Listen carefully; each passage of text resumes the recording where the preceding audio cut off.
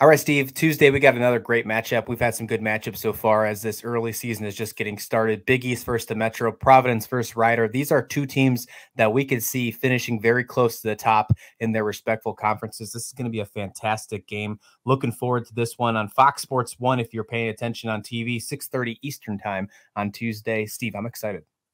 It's already been, a terrific first morning, afternoon, and night of college basketball on Monday.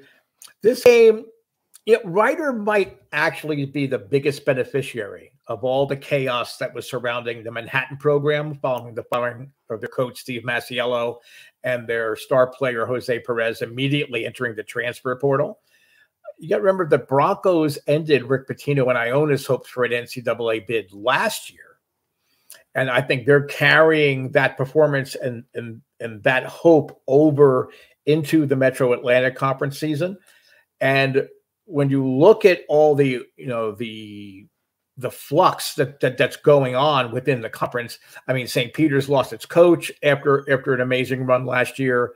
Iona's the class, but Ryder's going to keep pacing, going to surprise a lot of people in that Metro Atlantic. I mean, I think you and I both had him picked second, I believe. Yep. For that. And Dwight Miller Jr. he's the spark plug that fires the entire Ryder attack. He averaged 13 points a game last year. He's going to team up with Alan Powell, who also averaged in double figures. So most of the scoring will probably come from the backcourt, which warms my cockles, of course. And Mervyn James is only 6'7". But last year, Coach Baggett had to ask him to guard all of the opponent's biggest players because of injuries. And I think that really helped James take a huge step forward in his development. So he's going to be another guy on the Ryder roster we're going to need to keep an eye on. It'll be fun to see what he does inside against some of Providence's big men. And we talked during our Big East preview about how everyone seems to write off Providence all the time. But more often than not, the Friars are making the tournament and they're doing damage.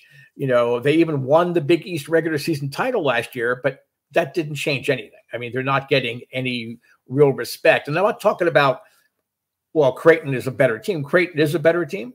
But Providence was picked by a lot of people middle of the pack in the Big East. And I do not understand why that would be. Looking at this Providence team, I would not be shocked to see them run at the top of the Big East once the season's over and have a nice seed or make some noise in the Big East tournament. I think they are a team that needs to be paid attention to. I mean, this is a team that only lost 5 points in the NCAA tournament to the defending national champion, now Kansas Jayhawks. Right. I mean, that's the team that if you remember that game, that 5 points, I mean, that was a great game. Providence was in it till the very end. So I think that this is a team that we really need to pay attention to. I like Ryder as well. I think they really make that Metro Atlantic division tough. And I know that we're going to probably see them take a step back because of all the Manhattan issues. I feel like that's just going to be a wild scenario whenever that ends.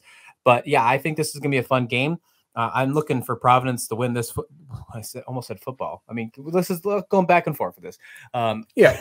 Well, they're both physical basketball teams. So you can Put understand. Some pads on them, right? Yeah. And it is the Bronx. It is the Ryder Bronx.